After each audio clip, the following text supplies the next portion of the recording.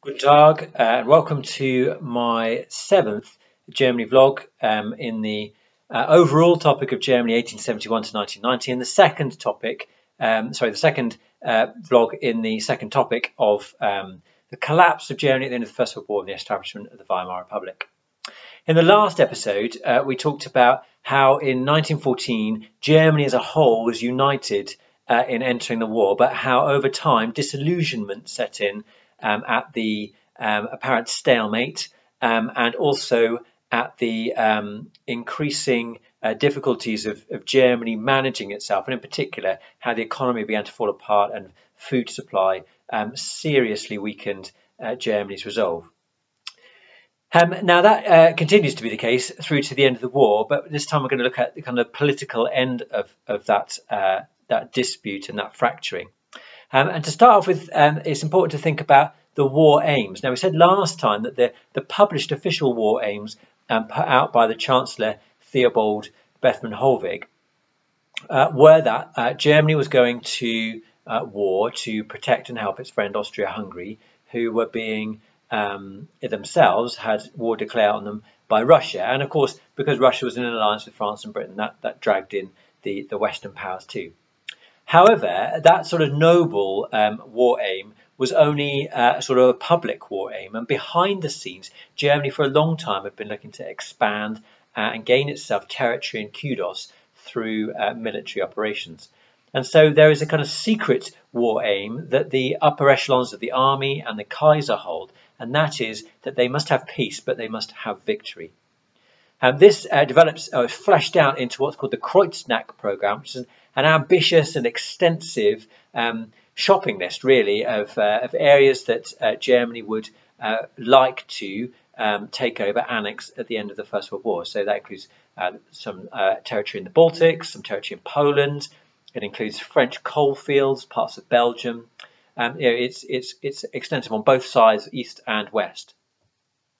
That seems to take a little small step closer in 1917, when after the Bolshevik Communist Revolution in October or November, depending on which calendar you use, 1917, the Bolsheviks pull Russia out of the First World War. Now, it takes some time to negotiate a settlement, partly because the Germans are extremely punitive in that treaty negotiation. But on the 3rd of March 1918, the Treaty of Brest-Litovsk was signed, and Germany officially then ended its fighting engagements in the east, which super importantly freed up many men for them and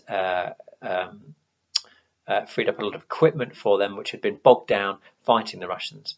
And all equally, it gained them lots of territory in the short term until the Treaty of Versailles took it all back. So in March 1918, the Hindenburg and Ludendorff were still pretty optimistic about their successes. But already back home in Berlin, the political situation was worsening, and that had worsened through 1917 with the bad news that in April 1917, the United States had entered the war, largely as a consequence of Hindenburg and Ludendorff's unrestricted submarine warfare, which had been itself provoked by the British naval blockade. So in June 1917, there had been a resolution passed in the Reichstag saying that peace without victory is what we should be aiming for in Germany, and by that what they mean is that we should be negotiating an end to this war, kind of a score draw, as it were, and they link that to future war credits, the future funding of the German army. Now, because Bethmann-Hollweg, the Chancellor, had now lost control of the Reichstag, which was what he was doing usefully, and was not in favour of the Peace with Victory Kreuznach program style of fighting, Hindenburg and Ludendorff decide that now is the time to get rid of him, and they pressure the Kaiser. This is a great example of how they are these silent dictators. They pressure the Kaiser into removing Bethmann-Hollweg from the chancellorship and replacing him instead with George Michaelis, who was really kind of a puppet of Hindenburg and Ludendorff. He was put in place specifically because he wasn't threatening to them. Nevertheless, the political pressure continues to be placed upon the leaders of Germany, and that is seen on the 19th of July 1917 with the Erzberger Resolution. Now, Matthias Erzberger was a Centre Party politician, and it's a great story. He spent ages looking into whether Germany was capable of winning the war. So he went and talked to a number of people, including the Kaiser, or the Emperor of Austria-Hungary. He went to look at the army units. He looked into supply of weapons and ammunition. He looked at everything that was there to, and he came back to the Reichstag like a sort of conquering hero of knowledge, a fount of knowledge, and he said, "We can't win this. We need to have peace right now." Erzberger's credibility in the Reichstag and amongst politicians meant that his peace resolution passed by 212 votes to 26. This seems to be an enormous challenge to the silent dictators, to Hindenburg and Ludendorff, but of course they and even more so the Chancellor were not accountable in the slightest bit to the Reichstag. So other than some potential funding problems, there was nothing really that the Reichstag could do to limit the power of Hindenburg, Ludendorff, the Kaiser, or the Chancellor. And so the war kept going into 1918. And as I said, after the surrender of the Russians and after the Treaty of Brest-Litovsk, there was some cause for optimism. And so on the 21st of March 1918, the last big German offensive of the war started. This was called Operation Michael. And it was actually, in many ways, a spectacular success that the German army punched a hole through the Allied lines and accelerated. They, at the peak of their advance, they got up to 40 miles ahead of where they had started and were only 60 kilometers from Paris. However, unfortunately, they failed to capture Amiens and Arras. In fact, they ended up capturing nothing of any strategic importance at all. A lot of the land that they did capture was land that had already been fought over and so had been stripped of anything useful. I was reading that a lot of the wells in that land had been poisoned by the German army when they'd retreated earlier in the First World War. And so they actually end up having advanced but having got nothing to show for it.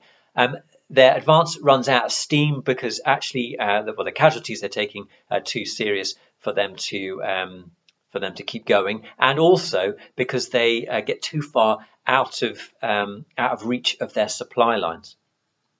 It therefore grinds to a halt, and eventually the Allies are able to counterattack. In the offensive, the German army lost 250,000 troops, and between March and the end of April, they actually lose 350,000 troops. Critically, because the Allies lose a similar amount, the British and French, but critically, because the Americans have now entered the war, 30,000 American troops are now reaching Europe each month. And so where the Allies, Britain, France, and now America, were able to replace the troops that they lost in that fighting in the spring of 1918, the German army just gets weaker and weaker. Not only had they lost a lot of troops, but they had lost a lot of experienced and some of their best troops in that offensive. That really is the turning point of the war for the Germans. And although it takes several more months for their defeat to be recognised and to be confirmed, actually it's from that point that it seems inevitable. On the 28th of September, Ludendorff went to see the Kaiser and told him that actually he should start to work out how to get peace, that there was no hope left. And shortly after that, Hindenburg and Ludendorff resigned their positions, partly in order to be out of the way. There is a thinking, a strategic thinking, that the Americans will be more open to negotiate if they've gone and if a civilian government is in place and recognised to be in place. There probably is also a private thinking of Hindenburg and Ludendorff that they can avoid some of the blame by being out of the way. Anyhow, on the 1st of October, Prince Max von Baden, I always want to call him Prince Max of Baden, which is what that means. Prince Max von Baden is appointed as a new Chancellor, and his government includes some socialists in it, and he immediately opens secret negotiations with America over over peace. At the same time, he starts to institute some constitutional reforms. This is partly to impress the Americans, but it's also partly because the Reichstag has been angling and protesting and campaigning for reforms all along. And so these reforms are passed, and they include scrapping the Prussian three-tier franchise, which is the Prussian way of voting. So you remember, perhaps, hopefully, from 1871 that Bismarck, when he instituted elections to the Reichstag, every male over the age of 25 had a vote. So there's a straightforward franchise there. Franchise means voting qualification. But in Prussia itself, there was a three-tier franchise which basically weighted voting rights and capabilities towards the wealthier. And that was scrapped. The Kaiser's military powers were reduced, and crucially, and probably most significantly, the Chancellor and the government were now made accountable to the Reichstag. So whereas before the Kaiser held the power, he appointed the Chancellor, and the Chancellor just really had to go to the Reichstag for money and not much else. Now the Reichstag held the power, and they could, although the Kaiser chose the Chancellor, they could hold him to account over what was happening. So these are significant reforms, but they are political reforms, and they're about the leadership of the country. They don't change the day-to-day experience of Germans at this point, and they don't, crucially, end the war. Also, I mean, if you were a German, you would look at the government and say, well, we've still got a Kaiser. That hasn't changed. The Chancellor is a Junker and a prince. There's no real reform there. And disappointingly, I think, the Reichstag doesn't really rise to the challenge of being given these new powers. It actually didn't sit at all, in fact, except for one day between the 5th of October and the 9th of November. So it didn't sit at all between the 5th of October and the 22nd of October, and then sat for one day and then adjourned again from the 22nd of October to the 9th of November. So like one day in over a month, which is hardly the actions of a body that is looking to seize power. This then was what was known as the revolution from above, the constitutional changes that reduced the power of the Kaiser and instituted what would have been a much more democratic system. However, because of its limitations and because it doesn't change much, it's soon swept away by the revolution from below, which is what we'll look at next time. Thanks for watching. See you soon.